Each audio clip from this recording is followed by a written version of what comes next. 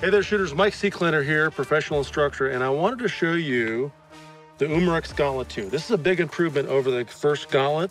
They've done a bunch of really interesting things to this particular gun. This is a 25 caliber precision air rifle. So let me break that down for you. When I mean precision, it's actually a 4,500 PSI tank, right? Which is way up there, but it's a 2,100 pound regulated per shot. What that means in a regulated system is your shot-to-shot PSI is going to be very consistent. So your feet per second of the projectile, the pellet in this case, leaving the barrel will be very, very, very close.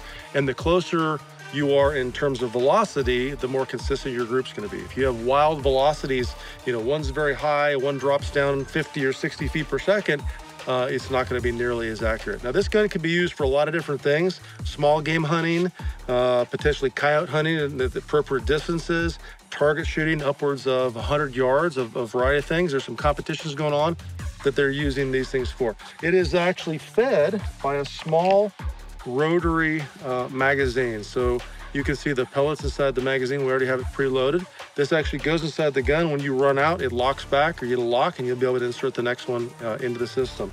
Very simple operation on this one. I've got a standard bolt that I'll cock as I need to and fire shots, and the safety is up near the trigger guard itself.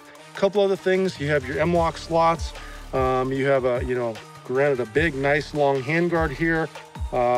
I can pull whatever I wanted to in the gun. I have an adjustable cheek weld piece here, so if I wanted to adjust this so I can get that perfect cheek weld. I've got a rail system on top. This one has a nice scope on it. Of course, you could probably run a different sighting system if you wanted to, but a lot of really interesting things. And personally, I love the way it looks. Like, if you check it out and you saw me shooting this and didn't know what it was, I think you'd be like, hey, what is that thing? That's pretty cool. So anyways, let's go ahead and shoot it. Of course, safety, safety, safety. Put my glasses on here.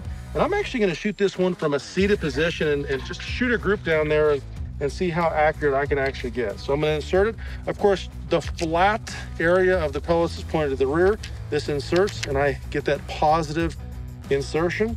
All right, so let's go ahead and fire the sucker and see how I do. Get a nice, accurate position here.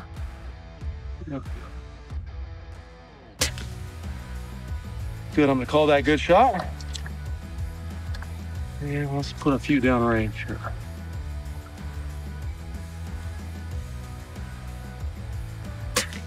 Oh, nice. Pretty close to the last shot there. Fire a couple more. Oh, that's a great group. Getting used to the trigger. It's not got a bad trigger at all. I actually like the trigger.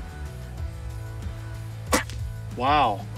Now that's probably maybe a ½ inch to an inch group downrange, right? I really like this thing. I like how it shoots. I like how it feels. Very, very soft shooting.